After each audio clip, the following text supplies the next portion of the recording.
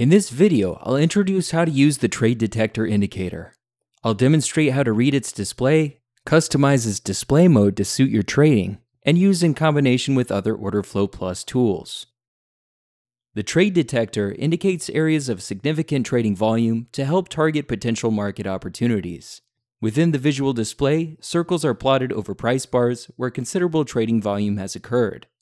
The size of the circles is proportional to the total volume traded at each area. These are colored green and red based on ratio of buy and sell volume. Buy volume represents trades that executed at the ask price or higher, and sell volume represents trades which executed at the bid price or lower.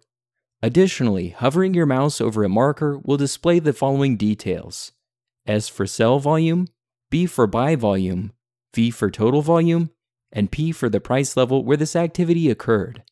The Trade Detector features three primary modes to calculate volume activity. Consistent bid-ask detects areas of significant volume when the bid and ask prices stayed the same across multiple bars. Price indicates large volume at a particular price level. The block mode signals where large volume occurred from individual ticks, helping to uncover block trades. You can use the Trade Detector in combination with the Order Flow Plus market depth map to highlight significant price levels. This allows traders to pinpoint areas of high volume while viewing a chronological display of Level 2 data to help strengthen or confirm a trade idea.